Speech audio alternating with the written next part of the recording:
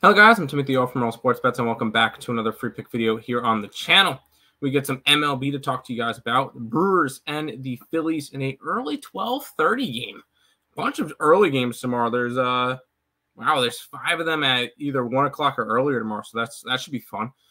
Before we jump into this free pick video, if you guys are new to the channel, make sure you guys leave a like, comment, subscribe, share, do all that good stuff. We appreciate all the support.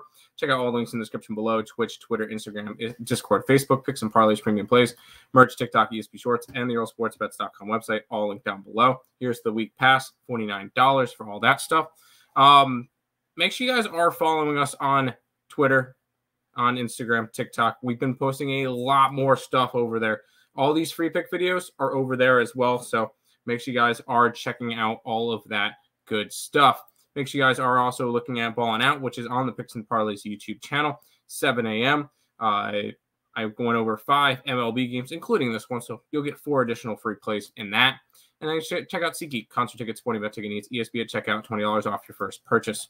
Brewers and the Phillies are going to go at it. The Phillies are minus 125 with a total of 9.5.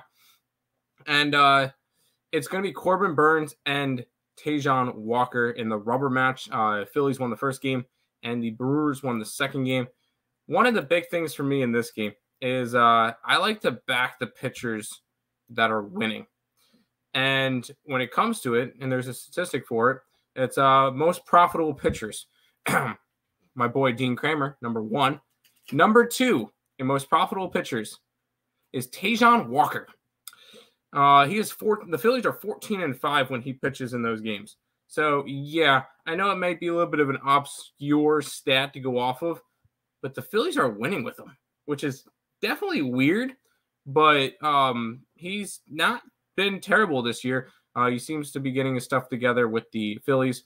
Corbin Burnes, I'm still not super high on Corbin Burnes, although he's burnt me plenty of times. I'm going to grab the Phillies at a slight favor in this one. We'll grab minus 125. If it gets above 130, I will grab the run line at some bigger plus money. But for right now, Phillies money line minus the 125 in this one. If this information was helpful to you guys at all, make sure you like, comment, subscribe, and share.